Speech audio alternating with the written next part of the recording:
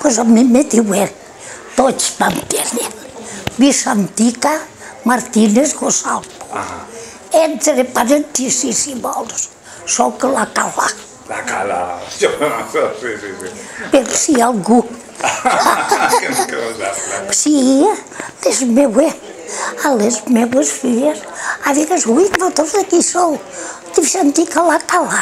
Oh, ja també la coneix. Hombre, sí, el malnom és el primer que se sap. Soc prou coneguda. L'any de naixement, me lo pot dir? Què?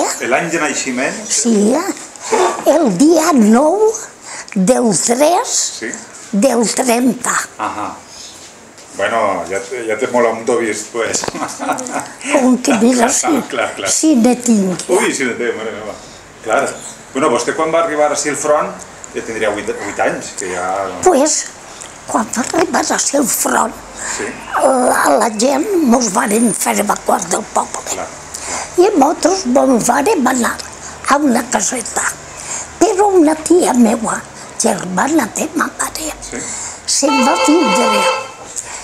va vindre així, a una caseta, que era d'una dona que ella coneixia. I com nosaltres allà estàvem tan solitaris, ella no parava. Vinga, bona sia, que sí, n'hi ha casetes, que aquesta caseta estava un poquet més allà d'on està ara la iglesia. I ella feia així, n'hi ha més grups de gent i viure més bé. Aquesta caseta, en aquella fecha, era d'aixes de barraqueta. De barraqueta, sí. D'aixes de barraqueta. En 2 finestretes. I als costats n'hi havia una miqueta de recinto. Sí. I allí a la guerra. Però nosaltres no vam poder arribar així. Però n'hi havia moltíssima gent. Això mos diuen, molta gent. Molta gent del poble se'n van vindre així. Nosaltres no vam arribar per aquest simple detall, que conteníem una caseta, que per dormir fèiem cama redonda. Ai, clara, mare meua, no donava per més. Els matalars que els teníem a rotllar dins de nit, els escampàvem. I ahir dormíem. Clar. Sí. I en acabat me recordo que va passar un soldat. I aquest dia que van fer més i passaven de per allí, que n'hi havia una senda. I mon pare els doblava. Ai, que no tenia mon pare. En un gotet els doblava ja. I va haver un soldat que li va dir, sempre en tot, ni són tots bons, ni són tots ruïns. Diu, senyor, le veo que usted tiene un caballo. Ese caballo la había de esconder dentro de la casa, porque a lo mejor viene alguien y para ir más deprisa se lo coge. Y yo, después me va a pasar una otra y le va a decir, señor, usted aquí no está bien. Usted se había de ir más hacia... Y mon pare diu, oi, pues jo lo que vull callar és pa la mar. I la tia amb un cofre, saps? I perquè així n'hi havia moltíssima gent. Moltíssima gent. N'hi ha molta gent de Nules, però també de Vila i de... De tot. I en acabat, quan se va acabar la guerra, que jo era més boniqueta, doncs ja me'n vaig vindre a la mar, en una tia meua, que tots la coneixeran també, la mare de Pedro Teu. Pedro Teu Cubedo, aquell. I que tenia un xiquet, era el primer netet del Pedro, i me'n vam vindre a una caseta, que diuen la caseta de Doña Carmelita. Aquesta caseta és la que està propet d'allí estava propet de la caseta dels carabineros. Clar, sí. I allí no teníem llum. No teníem, havia corrent. I allí, com mon pare tenia un carret, perquè com ja era major, el carro fet compte que era el cotxe d'ara. Clar, jo crec. Pues mos duia garrafetes d'aigua. I perquè la cisterna, per 4 dies, l'havíem de netejar. I m'aquia, oi, mala feina. I mon pare mos duia garrafetes d'aigua. I en una gerra esmaltar que farem pur. Allí posàvem l'aigua.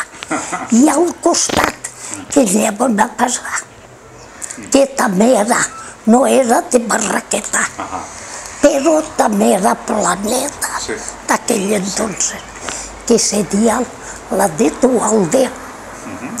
Pues aquella dona a vegades feia, vinga així a per aigua, saps?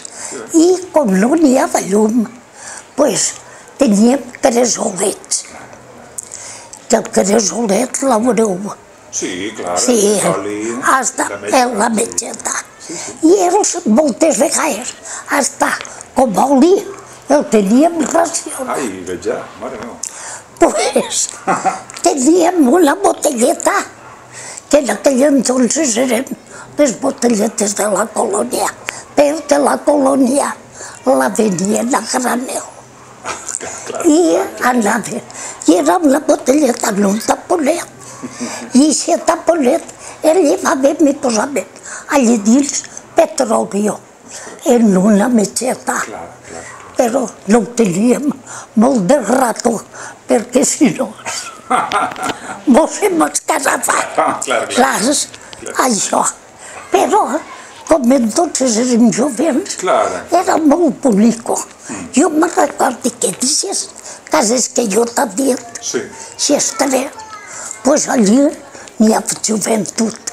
I jo m'agradava molt a la meva fora, que ho teníem amb un collon. I n'hi havia una miqueta de pedreta llena que venia un barranc que jo feia, xiquets, agarreu-me, perquè ja me venia la via més. I anàvem una vegada passant de aquest barranc. Ja era, saps? Havia que te venia a cintura i tot això. Sí. I allí la casa dels carabineros, doncs no entrava a vegades jugant, però quan te dic això, els carabineros encara estaven. Encara estaven? Allí, sí. Els carabineros han tardat a anar-se. Bueno, carabineros no estava, com a carabineros hasta l'any 41, igual després com a guàrdia civil o alguna cosa així. Bueno, pues no me recordo, jo sé que posaven que ells anaven sempre per fora per. Perquè jo me recordo d'una vegada, quan la meva xiqueta era més fadrineta, que nosaltres anàvem a una caseta rentada, més pequeña. I estava molt lluny de la caseta fora part, que jo me tocava anar. I des d'allí la cridava, des d'imitant. I una vegada, fent un passeig, cosa de xiquete, que quan no teníem melonets, els ho van fer en pebreres. Una pebrera. I una sèrie. I mos va llamar l'atenció, com elles anaven fent així, cantant i jugant, i va vindre una parella que nosaltres diem carabineros en aquell entonces. I mos van dir que no, que por allí no, si acaso detrás. Ostres. ¿Sabes? Sí. Que barbaritat. I això ja és després de guerra, me diu. Això és ja després de la guerra. Però vostès estaven vivint així o venien 2 mesos o com era això?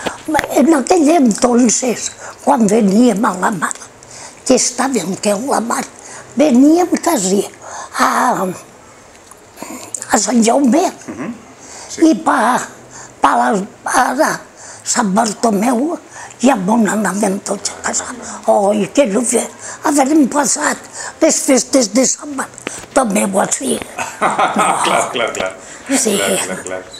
Sí. Vull dir-te de què, però era, com te diré, no era com ara, però jo tinc quimera, que estàvem a no fer-te-les. Eren més familiars i en qualsevol terrassa encenien un carburero. El carburero anava les cosetes i allò feia més llum. I ho posaven a la terrassa i allí me l'assentàvem a millor 10 o 12 o més i una sola tralla. Xerràvem o a vegades ens posàvem a jugar a la baralla. Saps? Vull dir-te que de tot allò. I per les casetes. Nosaltres des d'allà veníem a missa, així. I volíem, havíem d'anar per damunt de les pedres. I a les casetes que n'hi havia que encara no estaven molt arreglades, doncs havíem de terrassar per damunt de la terrassa. I a les que no, rodàvem i arrimat a les portes falses, per allí n'hi havia una sendeta. Saps? Vull dir-te que sempre no ha sigut com ara la Mar de Nules. Mare, en aquell entonces. Sí. I jo l'he sentit contar al meu home que així nosaltres, quan veníem a la mar, en els carros que paràvem, això ja era després de la guerra, així, per travessar la gola, a vegades t'havies de banyar els peus, perquè era com si diguérem una escorrentia, d'allà així. Vull dir-te que sí, però en aquell entonces, quan després de la guerra, ja venien els panaders a dur-nos el pa. D'avui pa demà. Que demà quan me faltarà pues una vianeta o dos, el que fora. I els carnissers venien en unes cistelles i mos feien apuntar el que volien. Escolta, demà no, després demà no sé, venien, me pareix que 2 vegades a la setmana. I entonces els ho apuntaven. I ells, en la cistella, arribaven fulana, la dinaeta. Sí, que també era bonic allò. Saps? No teníem neveres. I la gent, saps que aprofitava els saquets, en un saquetet, a la cisterna, però aposto que no tocava aigua. I allí estava fresquet. Ostres! Saps? Sí. I després, els que no, doncs vam descobrir en una gerra, jo no me'n recordo, que posàvem, i al fons posàvem mitja barra de gel, que el gel eren unes barres llargues i te'n venien mitja, un quart, i posàvem un quart dins de la gerra. I allí ho alçàvem de matí a de nit o el dia següent, que més no durava. Qui portava el gel? Venien a dur-m'ho en carros, venien a repartir-m'ho conforme en les cistelles, venien a dur-m'ho. I el pa primer me'l duien en un sac i després ja n'hi havia un que en un carret ja venia per vora mar. Però en aquell entonces n'hi havia molt, n'hi havia pocs diners encara. Molt poquets.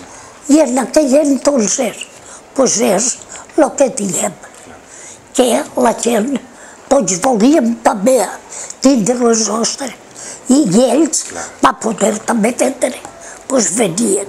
I moltes, és que també Martí, no se'n conformaven en el que tenien. Clar. Sí. La verdura seria de casa, m'imagines? No, teníem un carro, després vam fer una avenida de carro i per allí venia un carro a vendre-nos la verdura, saps? Clar. I ja, doncs, els que no, doncs, nosaltres, jo me'n recordo quan era fadrina, que de lo que més mos aprofitàvem era de mon pare, que quan era major i no ja treballava.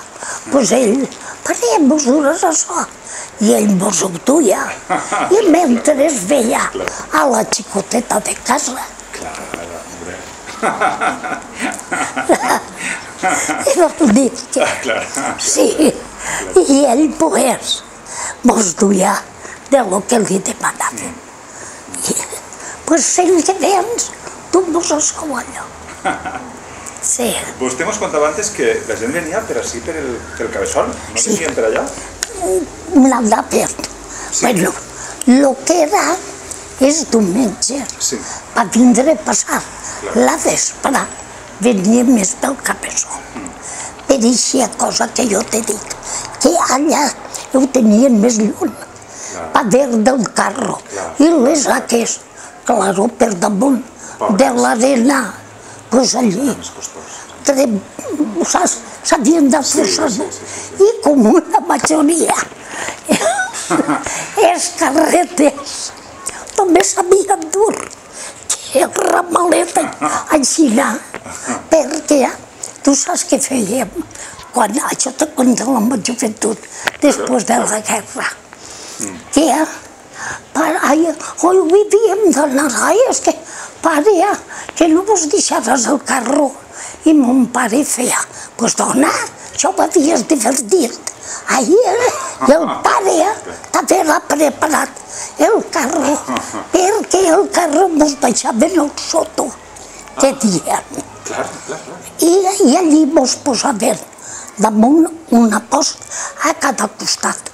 I perquè no mos fera mal, el llom dels barronets, pues una majoria de pares tenien unes estores. Era d'espart, però n'hi havia que les tenia forrete, n'hi havia que no, saps? I les tenien forretes i darrere. No me'n recordo ara com se dia, una cosa que l'enganxava darrere, i allí mos tapava. I allí, i moltes vegades em parecia, ai, jo no vos puc dur, jo el carro sí, qualsevol amic que només sabia que fer així en el carrer mos duia. Per això mos convenia més anar de per ací, perquè estava més, en seguida estava més a vora mar, saps? Oi, claro, allí n'hi havia, així n'hi havia més tros, perquè davant de les casetes entrava el carro, posaven el carro de caitonet, segons el que duia el carro, pues desenganxava la o no la desenganxava. I davant del carro encara posàvem una manta i allí després assentàvem a berenar i no mos banyàvem. No se banyaven? Ai, els peus. Me referís de banyar-nos de que a pesar de tindre la manta i estar allí, la blanca la teníem llunteta, saps? I en acabant fèiem això quan no n'anàvem totes contentes que veníem de la mar. Sí. Que plegàveu allí i que entràveu i que bon anàveu al templete. Ah, això sí. Quan veníem, passàvem per tot el carrer Major. Ai, claro, que veníem de la mar.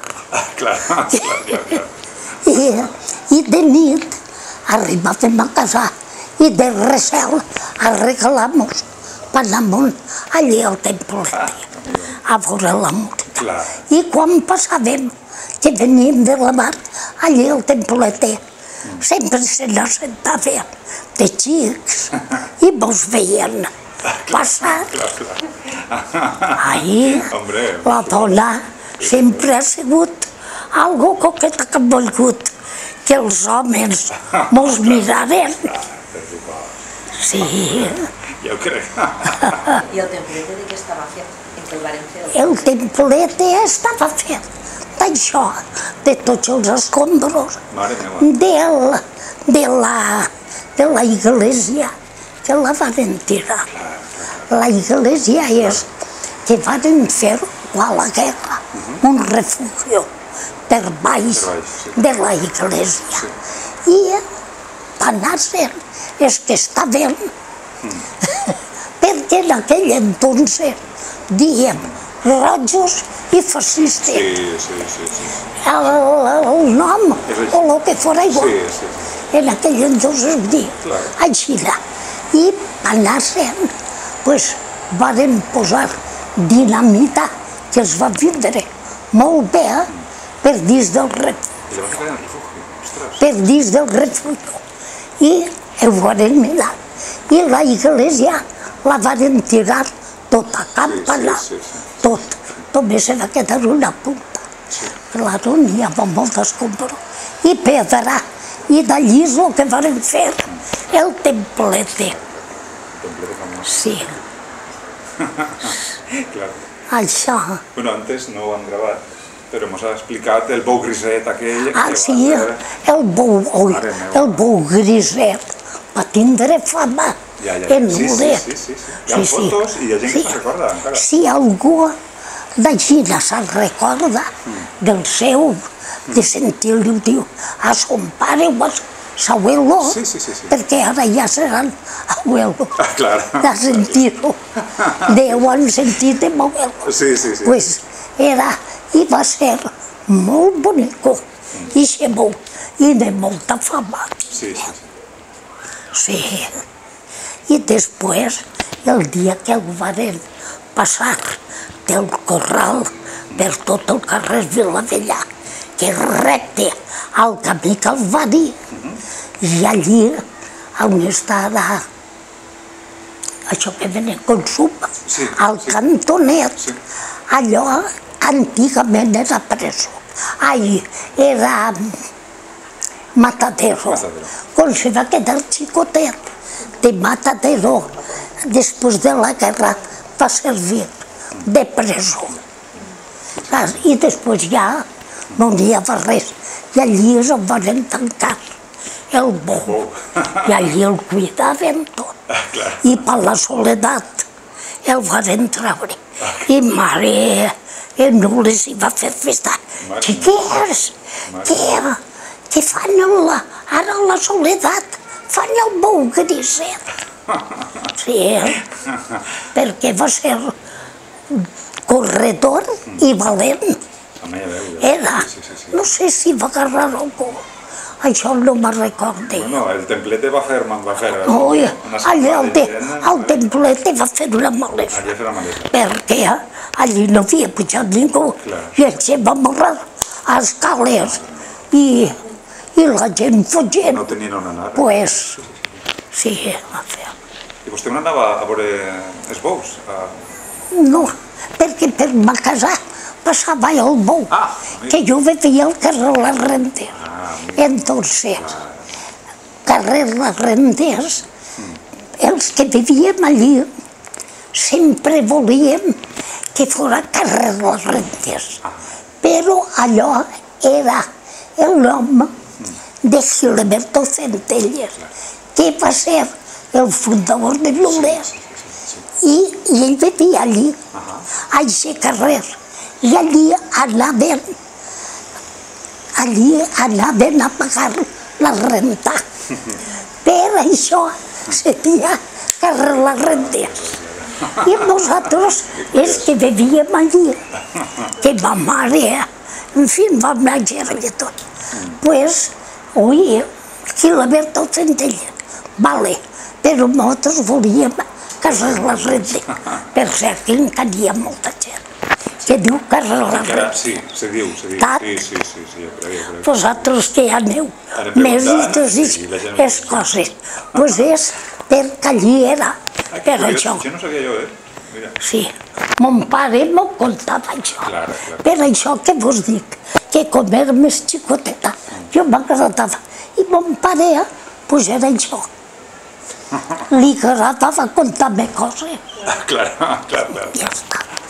Sí, això és igual com de la guerra dels francesos i de tot.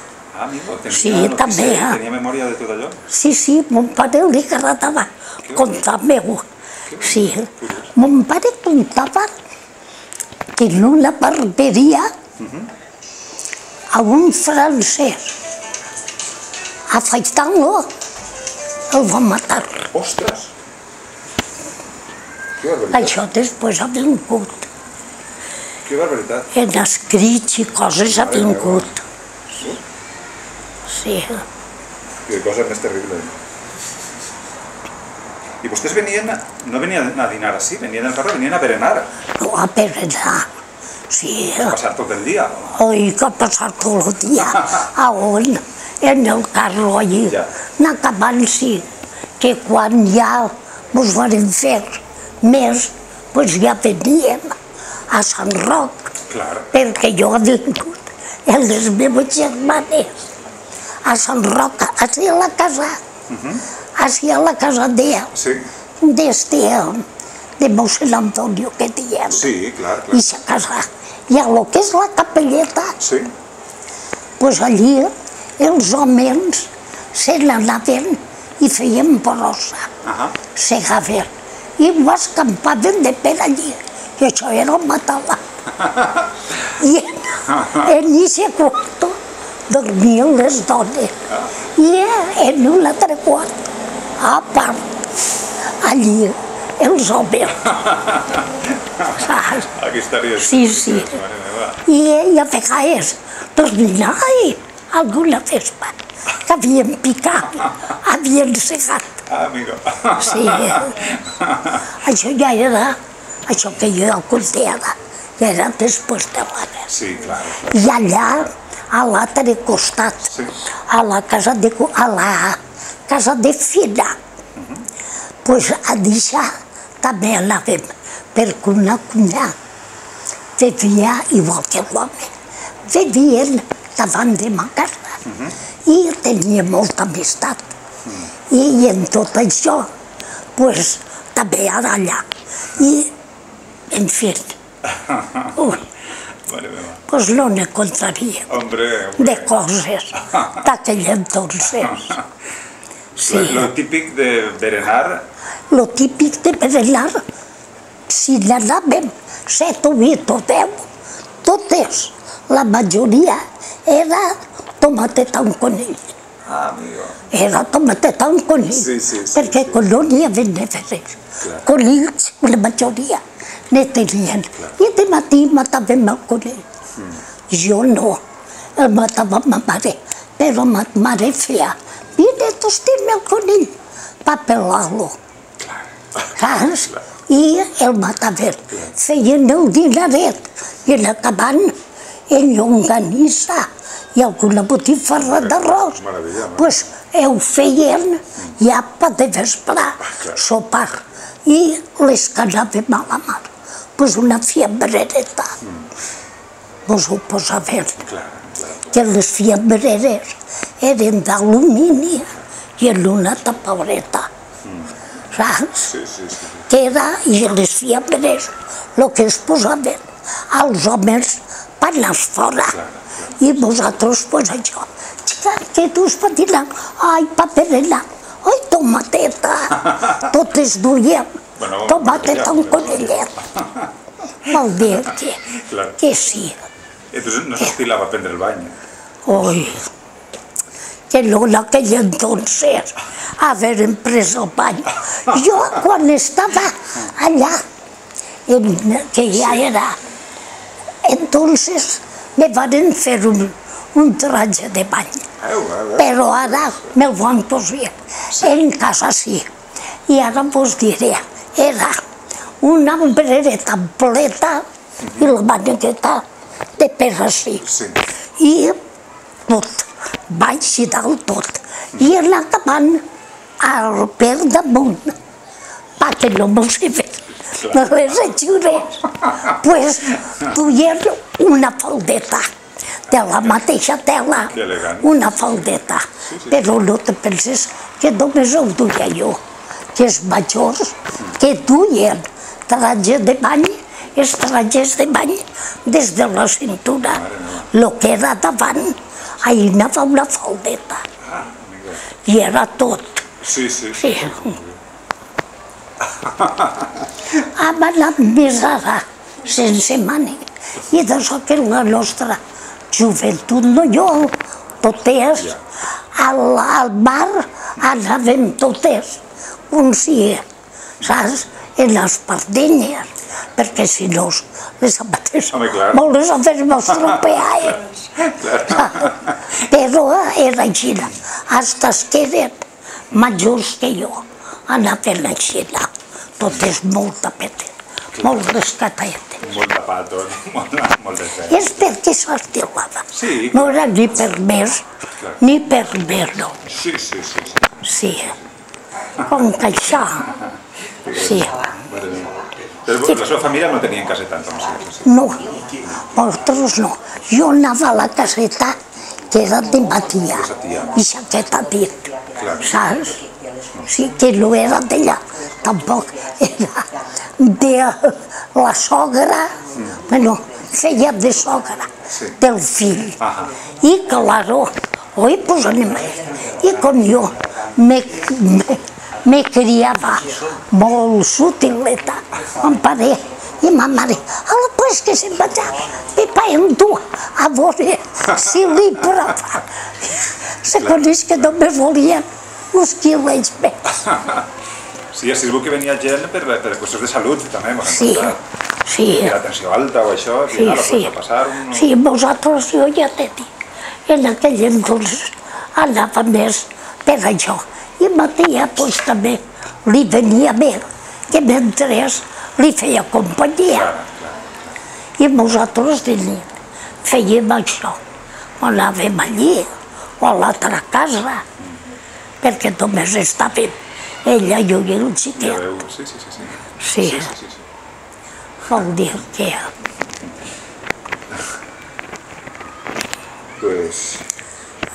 Bueno, jocs, m'imagino que sí hi haurien jocs només propis de la playa. Pues les xiquetes quan eren jo, com era ja, antes de la guerra ja venia, ha vingut poc. Pues després de la guerra, pues jugàvem a tentetes, a lo que, cosetes d'això. I n'hi havia per davant, com si diguérem, una cosa que se deia l'esterrata, a la part de Pacasia, del Camp de la Mar.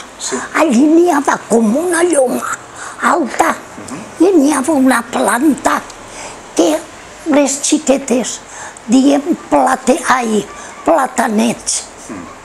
Platanets. I allí jugant als platanets. Agarra i faig aixina i se'n va. Ostres! En Cala tinc allí. Que barbaritat!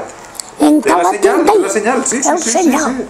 La sang i el mal. I me feien, si entres dins de la mar, te se curarà més. Doncs era veritat. Perquè se veu que en aquell entonces l'aigua de la mar no estava tan contaminada com ara. I els mals no se curaven. Així com ara, si algú té mal, fan més en cuidado en l'aigua de la mar. Sí. I ens ho passàvem bé. Allí jugant i a la caseta dels carabineros, com davant hi havia una cera ampla, doncs on anàvem allí, que ja, saps? Si venien, era se coneix que per tindre el meu àvia i posar-se un ratet a la sombreta. Sí, era una caseta, però no era molt alta, així amb barraqueta, però era molt ampleta, molt aixina, de sacs, però sí, era grandet allí, perquè després de la guerra no m'entrava gaire a jugar allí, els que n'hi havia més joves. Us diuen l'altre dia que en guerra va arribar a haver 4.000 persones. 4.000 persones estarien, no sé, en les casetes o cabrien. En les casetes, el que jo t'he dit, a Cama Redonda. Ja. Així perquè aquesta caseta que vosaltres matíem us dia, callarem, estava ella i estava l'ama i en que havíem d'anar nosaltres. Vull dir que s'apanyàvem com podien, perquè era la gent que ho feien en la guerra, en el sentit d'estar tots més cobijats, saps? Més junts, perquè no era el mateix en una casa. És segur que en totes les cases n'hi ha de saber de família. Sí. Sí. Pues ha donat prou explicació. Ostres, unes explicacions meravelloses, de veres, de veres, mare meva, que dona gust, Està molt bé i té molt bona memòria i té molta gràcia per contar les coses. Sí, de veritat. No, bé, vull dir que ha sigut així, saps? Que és el que jo vos dic. Diu, com va fer una vegada que m'ha fet molta gràcia, que en una tele a una li van preguntar, y por los años, y ella va a decir, le van a decir, oye, usted está muy bien, muy bien, y ella va a contestar, gracias a Dios, muy bien, sin contar los pequeños detalles. I això me se va quedar molt gravat. A vegades, així de broma, faig ui, sense contar els xicotets detallets. I això, vosaltres ara, de lo que jo vos he contat, doncs ja traureu i sumareu el que més vos agradarà i el que no.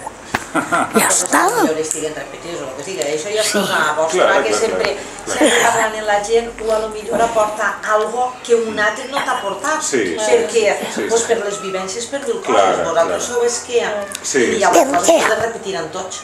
Perquè això del templet mateixa, jo li ho contava d'ella, me'n vaig això, no ho has sentit mai, dic, doncs sí, filla, que jo he jugat amb un to vegades. Aneu, cuidao, que acabarem. ¿Sabes? Això no trobàvem? Sí. Es preguntaven? No, mira, sí, era una cosa però gran. Havia la música allí, en sobres, era redó, en quatre escales i prou alt. Allí. I allí pujava la música i després les més majors que tenien més diners sempre que els xiquets. Doncs això s'assentaven en cairà allí al parc i tot això. I la gent menuda venia un carret que venia mantecau i arribàvem allí, mos arribàvem als carrets a escoltar, i fu molt de quatre galletes, que el de quatre galletes valia una peseta, i com els mares al millor mos havien donat un quinzet, i en aquell entonces un quinzet, que era molt de diners, pues mos assentàvem al brancal i a l'allí, parlant i xerrant en xics, que mos arribàvem. També llia I tot això, ja a menjar mos ho matacau. Xiquies, doncs ara tenim festes. El diumenge que ve no ha de ser. Així al brancal, hem de que mos donen diners les mares i mos l'anirem a sentar-nos al casino per més lujo. Hombre, mare meva. Però això, la joventut d'entonces no podíem fer-ho.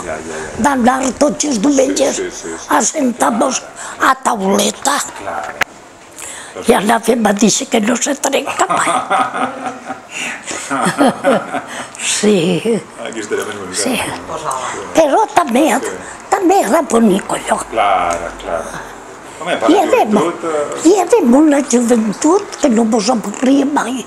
En canvi, ara, en un punt fan aquesta paraula. Ai, és que estem avorrits. Nosaltres no teníem res i no mos avorríem. La vida.